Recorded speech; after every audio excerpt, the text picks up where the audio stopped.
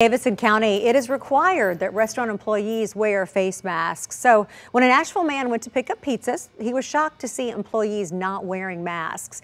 But we found out something you may not know. As consumer investigator Lindsay Bramson shows us, if employees aren't interacting with customers, they actually don't have to wear masks. Now, no one likes to wear a mask.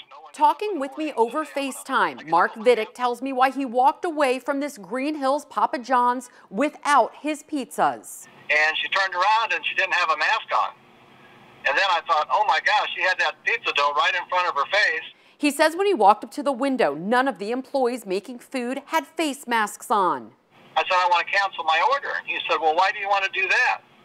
And I said, well, your pizza makers, your two people over there making pizzas don't have face masks on. So we went to check it out for ourselves, and the woman inside making pizzas at the time was not wearing a mask. However, when we took Vidic's concerns to the Metro Health Department, I was told employees inside this particular restaurant don't have to wear them. Customers aren't allowed inside here, and you get your food through a window. And that's why Metro Health employees say Papa John's isn't breaking the law. As long as you're not allowed on the other side of the door interacting with employees, they don't have to wear a mask. You know, if it's a wait staff person waiting on you and they're not wearing a mask, that is where you're more at risk.